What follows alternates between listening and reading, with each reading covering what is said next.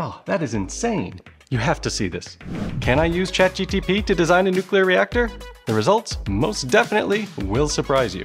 We've seen a lot of successful cases of AI being used, everything from code debugging to college students turning in semi-understandable essays. But for every success story, there are countless failures, such as lawyers relying on ChatGPT and it just hallucinating and making up cases that never exist. And this gave me the idea to get it to design, at least in concept, something much more challenging than the classic game of Flappy Bird, the best nuclear reactor possible. And wow, did it. Just crazy stuff. So stick around and let's see what it came up with. I started by asking ChatGPT to develop a reactor for producing 300 megawatts electric. The technology, materials, and fuel are any that are currently available, such as uranium, thorium, water, steel, zirconium, liquid salts, fast reactors, breeder reactors, and thermal reactors. I thought I gave ChatGPT some freedom, but what it came back with was a pretty basic pressurized water reactor design. There wasn't really any innovation here. It even spit out some very familiar diagrams of the fuel assemblies and the reactor core. The core inlet and the core outlet are reversed, at least if you assume that up is up and down is down. The thing about ChatGPT is that a lot is dependent upon the prompts. I wasn't exactly expecting fully completed engineering blueprints here, but this wasn't very creative.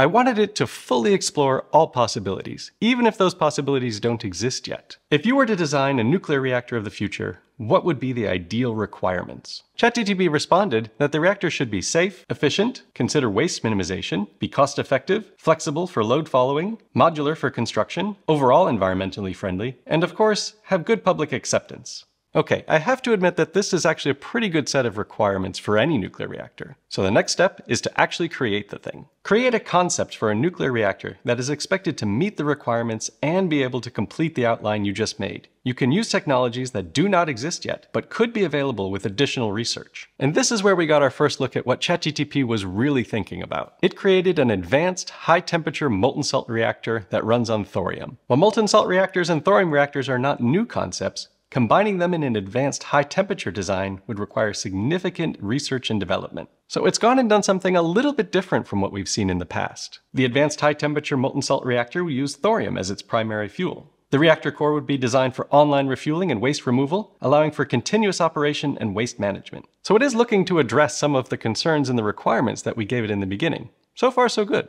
The AHT-MSR would use a molten salt mixture as both the coolant and the fuel carrier. The salt would circulate through the reactor core where the thorium fuel is dissolved. So ChatGPT suggests using a single salt thorium mixture at high temperature. For safety, it suggests including a passive safety system based on a freeze plug at the bottom of the reactor. If the reactor overheats, the plug melts and the fuel containing the salt drains into the cooling system. For power generation, it suggests that the reactor be coupled with a supercritical CO2 power cycle or with a hydrogen production system, and that this could make the reactor particularly useful for desalination or synthetic fuel production, in addition to electricity. So far, ChatGPT has designed a somewhat interesting molten salt reactor. It's actually not too different from the one in China, the TMSR-400, which has a liquid salt uranium fuel that passes through a graphite-moderated core, which itself is similar to the original molten salt reactor experiment in the US, at Oak Ridge National Labs in the 1960s. But as we will soon see, ChatGPT has some noticeable improvements. I pointed out to ChatGPT that its fuel was thorium-based only, and that it would need some additional source of energy or neutrons in order to breed the thorium into usable uranium. Remember, we can't use thorium directly as a nuclear fuel,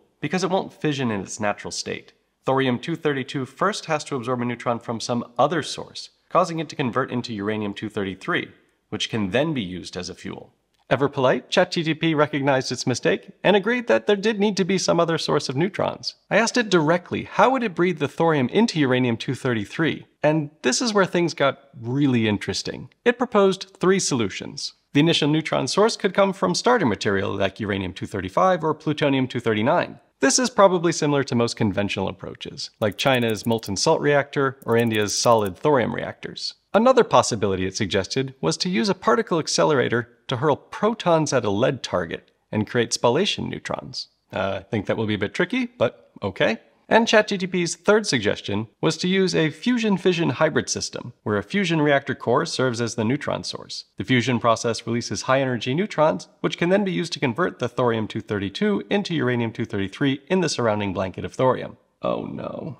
Seeing as how these might be difficult to implement, I asked it, describe how each of these neutron sources could be integrated into the concept design. For the starter fissile material, a portion of the initial fuel load would be mixed with uranium-235 or plutonium-239 into the salt. This fission would then release neutrons which would be absorbed by the thorium-232 and over time would be converted into 233, eventually the uranium-233 taking over as the primary fuel. Again, this is a pretty conventional approach to a thorium molten salt reactor, so this is a reasonable answer. For our two more difficult challenges, ChatGPT was undeterred in providing some solutions. For the external neutron source, or the particle accelerator option, a lead spallation target is placed in the center of the reactor core and bombarded with a high-energy proton beam.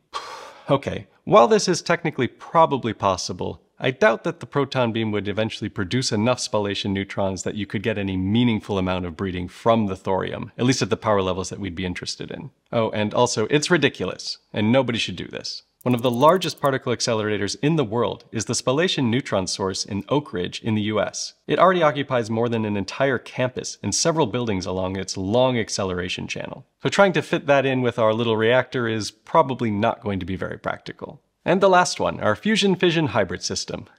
What is it going to do to solve this? Okay, besides the fact that if we had a working fusion system, we probably wouldn't even be bothering with this thorium fission system. But nonetheless, ChatGPT said that the fusion core would act as the central part of the reactor, and that this core would be surrounded by a blanket of molten salt containing the thorium-232. The fusion core would produce high-energy neutrons as a byproduct of the fusion reaction. These neutrons then would be captured by the thorium in the surrounding blanket, starting the breeding process to produce uranium-233. I don't even know where to start on this, but in principle, maybe it's not the worst concept. A fusion reactor running on deuterium and tritium would produce enough neutrons from the fusion reaction to probably convert a fair amount of the thorium into uranium. When I asked ChatGPT how it would insert this fusion reactor inside of the thorium reactor, it gave two suggestions. First, it suggested a magnetic confinement fusion, where a plasma of hydrogen isotopes is confined in a magnetic field in a device called a tokamak or stellarator. The tokamak design is currently the most advanced, with ITER being an example of an ongoing large-scale project. The fusion project in France is certainly no small project, and I think it would be very difficult to squeeze this into our molten salt thorium reactor. Its second suggestion was to use inertial confinement fusion, which can at least be a little bit more compact. In this case, a small fuel pellet is rapidly heated and compressed by high-energy lasers or particle beams, causing it to implode and triggering fusion. The National Ignition Facility in the US is a leading example of an ICF. The high-energy neutrons produced by the fusion reactions would then be used to transmute the thorium-232 into fissile uranium-233. And again, just to be totally clear, trying to operate a fusion reactor inside of a molten salt thorium reactor is probably going to be insane and impossible. Okay, so if we ignore the absurdity of this Frankenstein reactor core, What, you fool!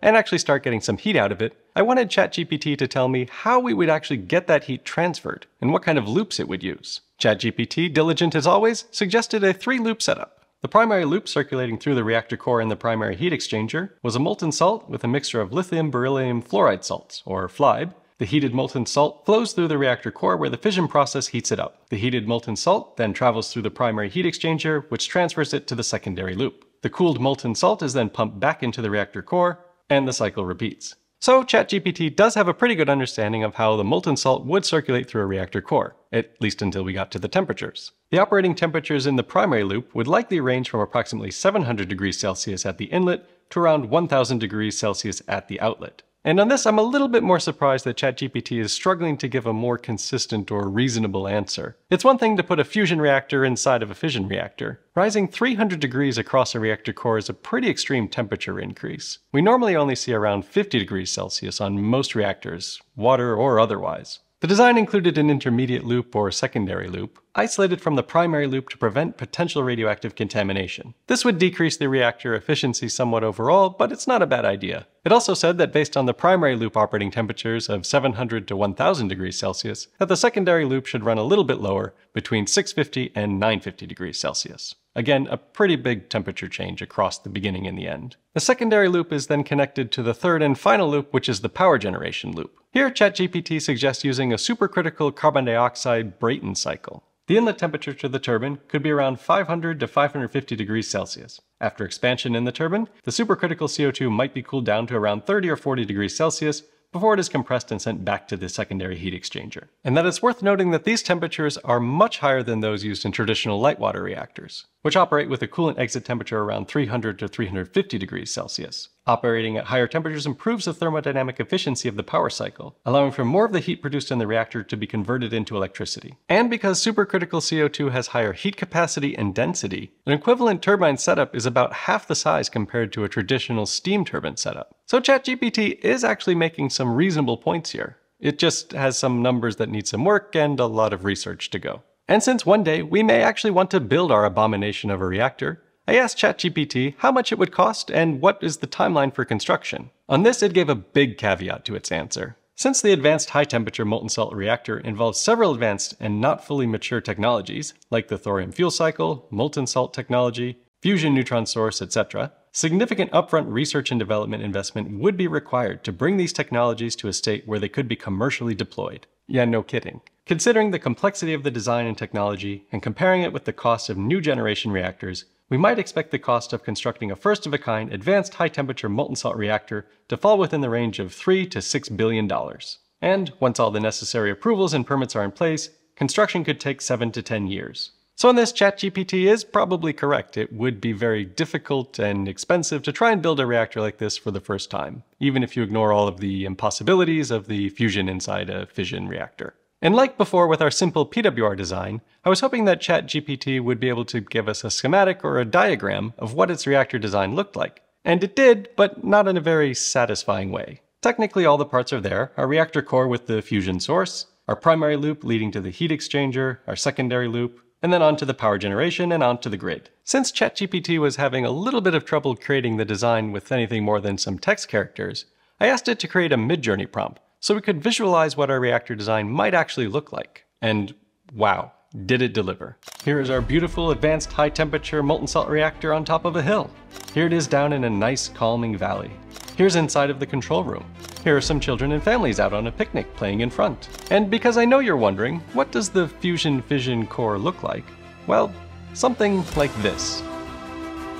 But just an endless array of beautiful, absolutely meaningless images. All of our advanced high-temperature molten salt reactor, as generated by ChatGPT and imagined by Midjourney. So, are AI and machine learning ready to design nuclear reactors? Am I, as a professional nuclear engineer, worried about AI coming for my job? No, not even close. At least not for general AI like ChatGPT. And I'm not saying that just so that I can stay gainfully employed. ChatGPT was constantly struggling to give any meaningful technical details, and was routinely giving warnings and disclaimers about what it was producing. Professional reactor design involves a multidisciplinary team of experts, including nuclear physicists, nuclear engineers, mechanical engineers, electrical engineers, material scientists, and many others. Nuclear engineering is a serious discipline that deals with a phenomena that can be harmful if not properly controlled. Safety is paramount in this field, and the regulatory framework in most countries is stringent. Large language models like ChatGPT rely on huge amounts of data combed from the internet in order to be able to predict what the next step or word is in a sentence based on a given input.